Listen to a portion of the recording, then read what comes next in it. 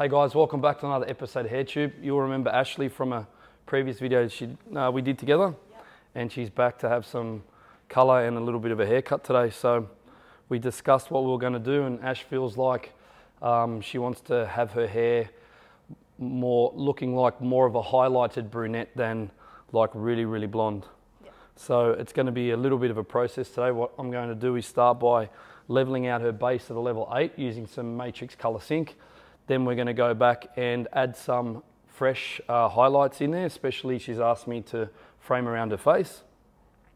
And then we'll finish off by stretching the root and toning the ends, and we should have a new Ash. Mm-hmm. But you still want to be blonde? Yes, brunette but blonde. Yeah, you do not want to be brunette. It's almost like I only do blondes on HairTube. Yeah. So yeah, we're going to get started. I'll explain the process in a little bit more detail along the journey, but as always, any colour or formula that I use will be in the description, so if you need reference you can always look there. Let's get started, huh? Good t-shirt. Thanks. I didn't wear mine today, I wore my HairTube one. Alright, I'm going to jet out the back, get some colour, we'll be back. Okay, we're over at the basin, so the way we're going to fill and prep Ash's hair is I'm going to use the Matrix Alternate Action, give it a really good cleanse.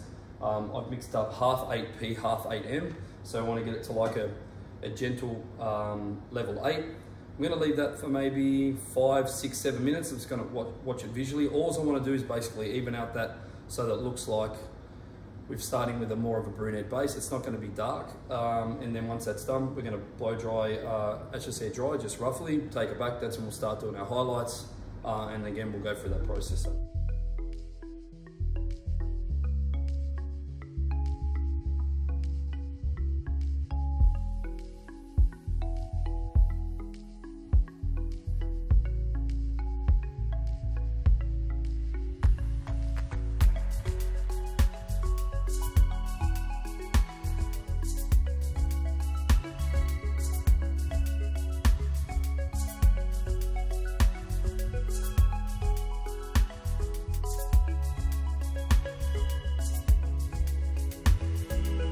All right, so we've done step number 1, prepped Ash's hair. So you can see now it's less yellow.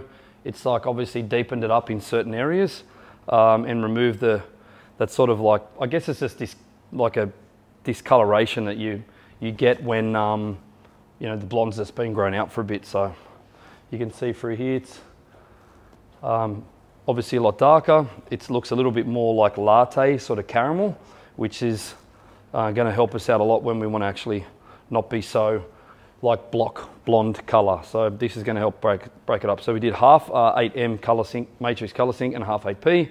Now I'm going to go and get some light master with Bonder inside. We're going to do some combination of some highlights and maybe a little bit of back combing / balayage. Primarily in the back here, there's some sort of dark spots that need some attention. I'll show you just in here, like we need some color in there, and then some color in the top, and also in through the sides here. So we'll get some in there. Then once we've done that, we'll process it, we'll stretch the root, we'll tone the ends, and then we'll be done. So I'm going to head out the back, get some colour, and we're back. So you can see that I've just split the hair in 2 parts, 2 equal parts, straight down the middle. And I'm just going to do diagonal back slices, or sorry, diagonal back sections. And then through the hairline, I want it to be gentle, so we'll do weaves. And then once we get away from the hairline, so in sort of this area here, I'll actually do them a little bit heavy. That's when we'll do a bit of back comb style balayage.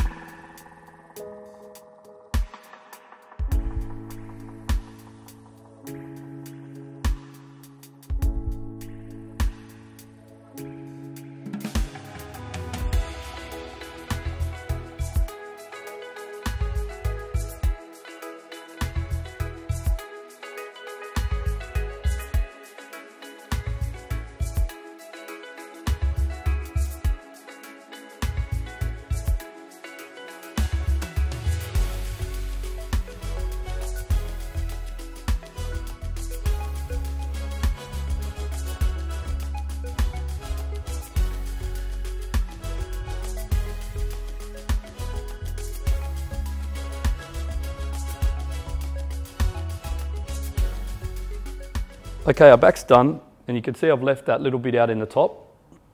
So I'm going to go and I'll include that when I go through and do the parting. However, this is probably going to have to be rinsed out first. It's something that I like to talk about when we're doing foils, that especially here we've got a band, another color, and then another color. You don't want to over process the hair and damage it. So I've got my watch here telling me how long it's been on, and once that's processed for 20 minutes in the back, that'll be coming off. And if that means stopping the foils here, going there, rinsing, come back, then that's what you have to do. So really important that you manage the condition of your hair by rinsing in stages if you have to. You need to go through here doing weaves because we're near the hairline, and then when we get to the top, I'm going to do some heavier slices through there.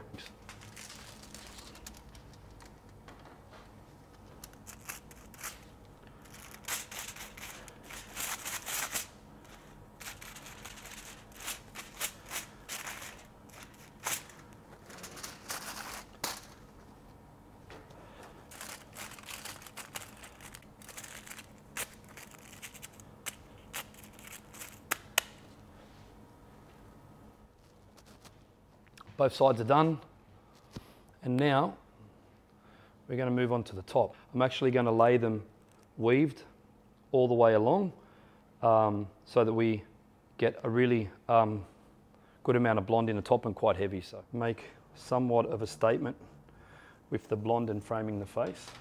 I actually like to do multiple fine sections and place them back to back. I'll just head up a little bit, babe. Perfect, thanks.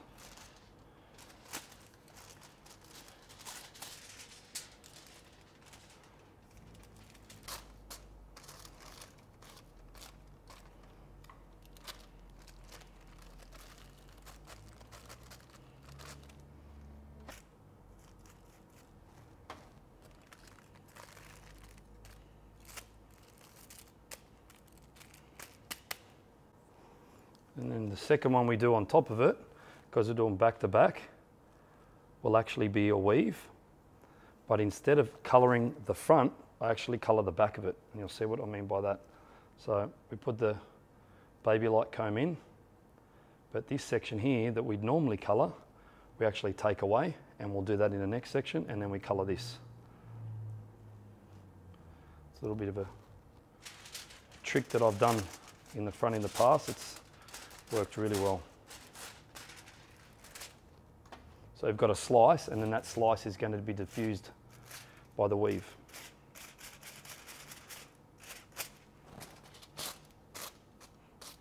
I'm making sure that where the regrowth is, don't go too light on the lightener. I'm going to make sure it's wet and it's heavy. Otherwise, it affects the performance of the lightening powder.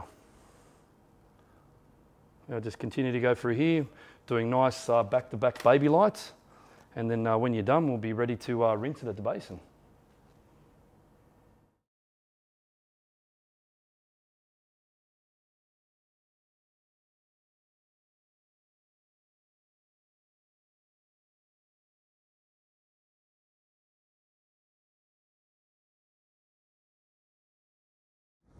Colours in. I'm going to take ash over to the basin now. I'm going to rinse the underneath because they're ready to come out.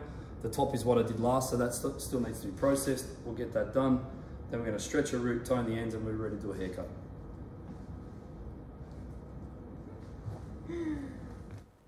We are back from the basin. Hair has been, well, actually it's probably been a while since we started. Well, it has been for us here anyway. Obviously you guys are on time lapse, and what we decided to do was what I would call fill the hair or prep the hair first. So we prepped it using matrix color sync. So it's I guess some people call it filler, pre-color, toning.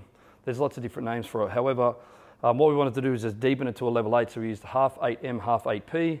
I processed it at the basin, just visual time. It was on there for about 13 minutes, pulled it out, rinsed it, blow dried it. I've gone in, done the foils. They've been light. Now I'm going to dry it off, and then we're going to tone the hair again. So let's dry it off and get started.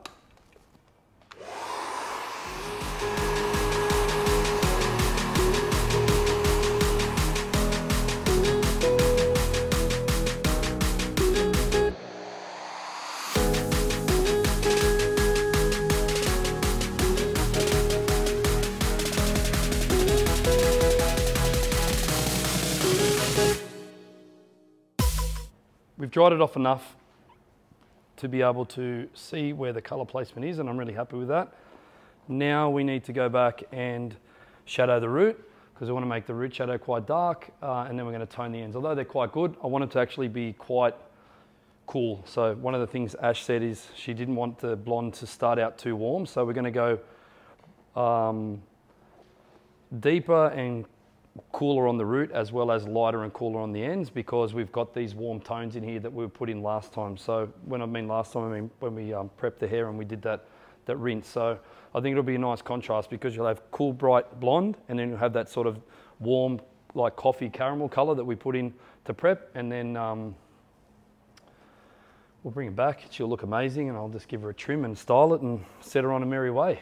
We are going to put the root color on now. So we're stretching the root. We want a nice dark shadow. So I've decided to do 15 grams of 3N, 15 grams of 5N, so we get 4, and then we're going to lighten it using 8P, because we want it to sort of share a similar tone to the prep color that we did. Key is to get this on quickly but accurate. Well, I don't like the word quick, let me rephrase that, efficiently, but it also needs to be done in a amount of time that is efficient, because we want this to process evenly. And if we go too slow and dawdle, that's not good. The other thing is we need to make sure is that we're applying and keeping a consistent width on our roots, because we want that regrowth to be consistent. We don't want it to be wide in the front and narrow in the back, and we've got to make sure that we apply that. So I'm actually doing probably an inch, maybe just over an inch wide, and I think that'll give us a nice shadow. Then what I'll do is comb it down a little, just so we don't have a harsh line, and that's how I get that nice transition into the ends. And then when we take Ash over to the basin, we'll rinse the roots off, and then we'll do a nice color on the ends.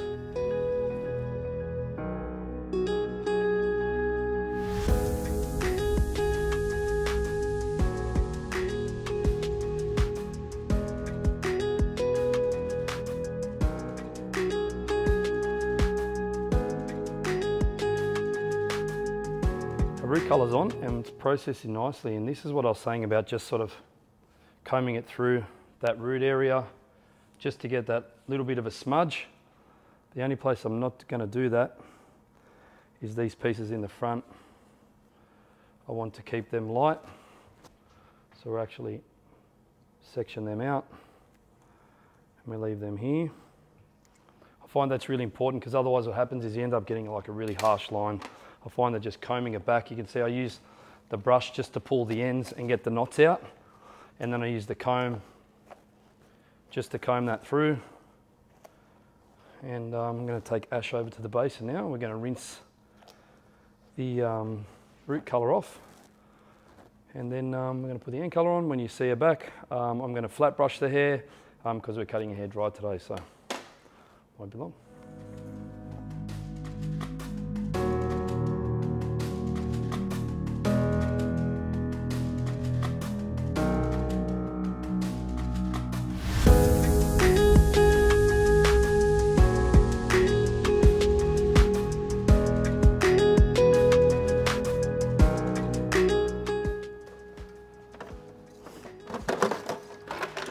Okay, so her hair's dried off. Now it's time to do a haircut. I think it's really pretty. Especially once we layer this and it's shaped in the front, it'll make more sense. So let's start in the back. So you can see that the ends are in some need of some cutting, that is for sure. So let me mow through this baseline, and then we'll get into the good stuff that you guys want to see.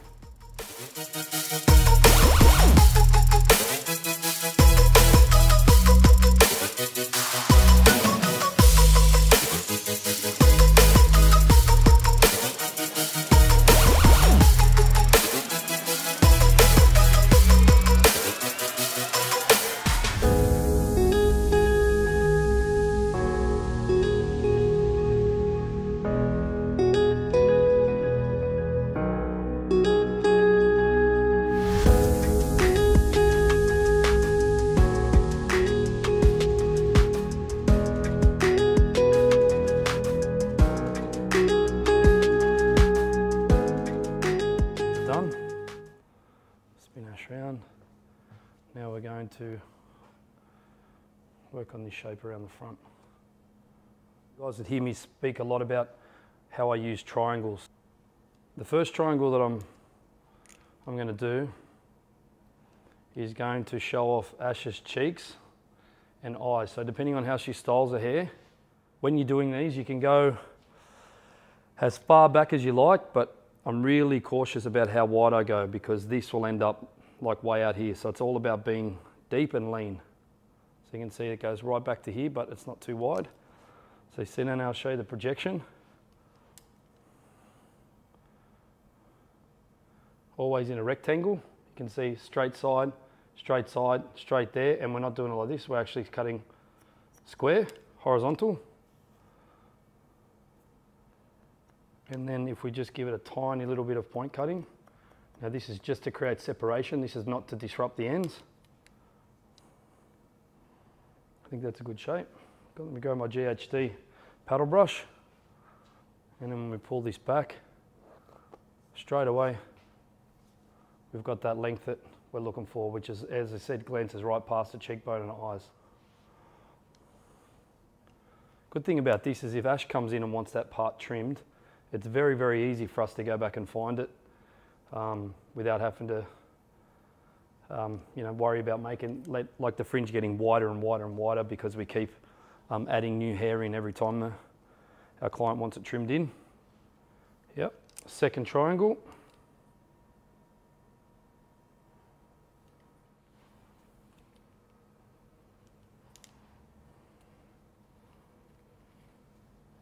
Yeah.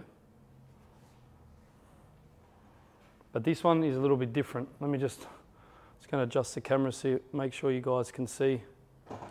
So instead of cutting this on top of the last section here, what we actually want to do is we want to shift it back this way. And you see that's the back of the last section as our guide. And then this, we actually want to over direct all the way back. And now, let's see what happens with that. So now we're going to pull this back. And then we end up with this. And you also end up with the one underneath, which you'll see here. So now we've got two. So those shapes are great, but we don't want it to be disconnected. So I take a section from the crown to behind the ear on both sides, and then we're going to use over-directed graduation to match those two together. So we'll spin Ash this way, and then so you can see how I'm projecting the hair. So you can see we projected this way, but I'll spin around this way so you guys can see on that. So I want to over-direct this so that we can join here to here. So we're really just taking this part out, and we don't want to do it too close to zero because it'll make it solid. We want to actually project the hair so that it falls nice and soft. So 90 degrees, over direct. Might actually do it this way just so you guys can see what I'm doing. Makes it a bit easier. When I over direct here, we don't want to cut those points off. We want to leave all the length on the ends. This is just giving that little bit of blend there. Just the tiniest little bit. You see how that fell? Compared to this side, it's like here. I would prefer you guys to stand in front and over direct it, but if I do that, it'll be a bit difficult for you guys to see what I'm doing, so I'm standing to the side. I guess you can stand from the side, but when you haven't done this before, it can be a little bit trickier to control the hair. So you can see here, these are our ends, we don't want to touch that. Again, we're going up, over directing, retain length, and then you get that nice little bit of synergy. Move on, make sure you haven't missed any. And as I said, if we choose the right angle and we cut it further away from zero, texture on these parts is not necessary because the projection will control how the hair falls. Again, cross check this side, and then there's one little trick that I do before I move on. It's good. I just grab literally 1/2 inch either side of the parting. It can actually be quite casual, and I just want to put a little bit of texture in here.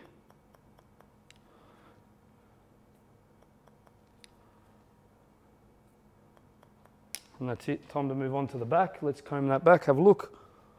Make sure it looks good.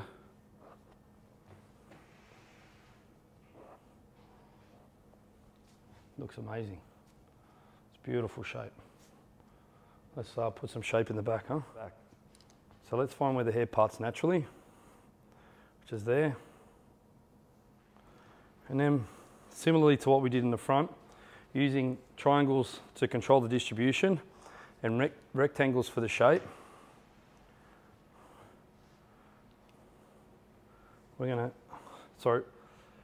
Triangles for the to control the distribution of hair, and rectangles sections to create, or rectangle projection to create the shape.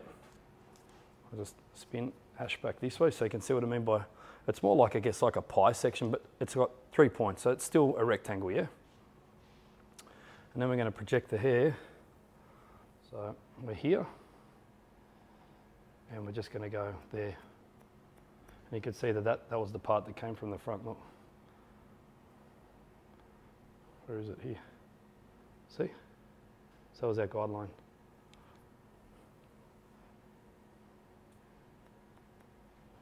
And what we do is we now bring a bigger triangle over the top, which incorporates hair from the left and right sides.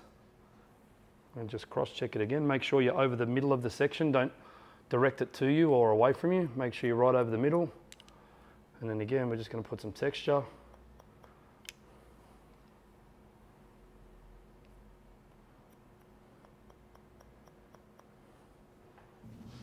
So we've got it all there. Again, we're bringing it into the center, shifting the distribution towards the back.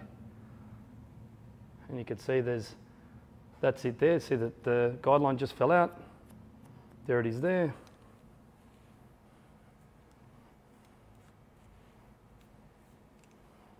And again, before we let it down, we just want to give it a little bit of texture.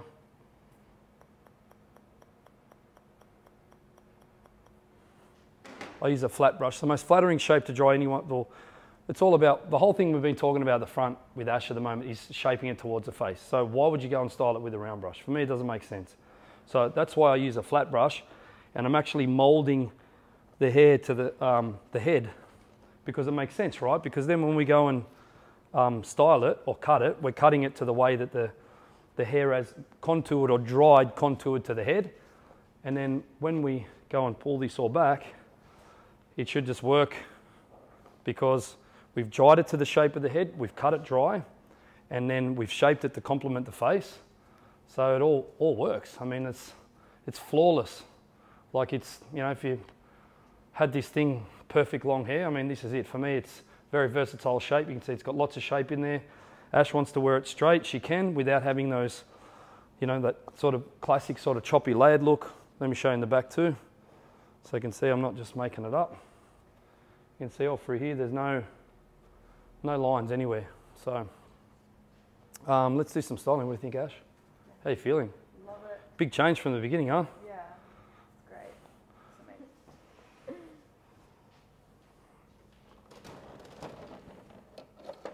Right, so we're using our GHD Platinum Plus. Yeah, it's a nice iron, good piece of equipment.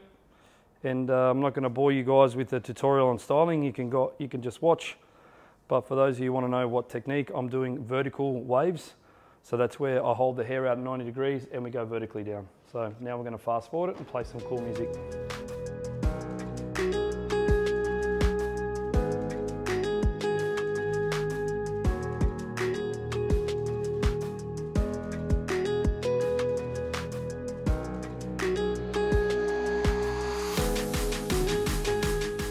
What do you think? I love it. Looks good, huh? Yeah. Get your hands in it a bit. It's a bit, you haven't touched it yet. You can move it around a little bit. There, let me put you on this side. Because Ash actually can't, because of the camera position, Ash can't see, so we might swap from now on. Might put our beautiful girls on this side, because I don't need to see myself. I know how bad that ain't gonna get any better. Oh my god, it feels so healthy. So... Yeah, I think I was actually surprised.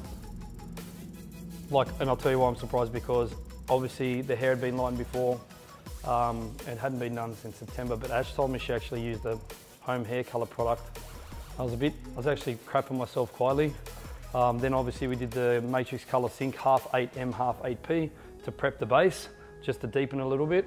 And then I had to lighten it, stretch the root and tone it. So it's been for a bit today, and you know, I guess using Light Master with Bonder and all the pre-bonded colors makes it, I don't know, less scary to push boundaries with colour. So thanks to Matrix for that, because with those products, it takes the fear from me, and I take confidence in that I can, you know, push the boundaries and get a result like this. So I'll spin Ash around so you can see. Yeah, it's just like now we've got like nice depth in here. But, you know, she wanted that really sort of strong stretched root, which we've done. The styling's cool, man. Like,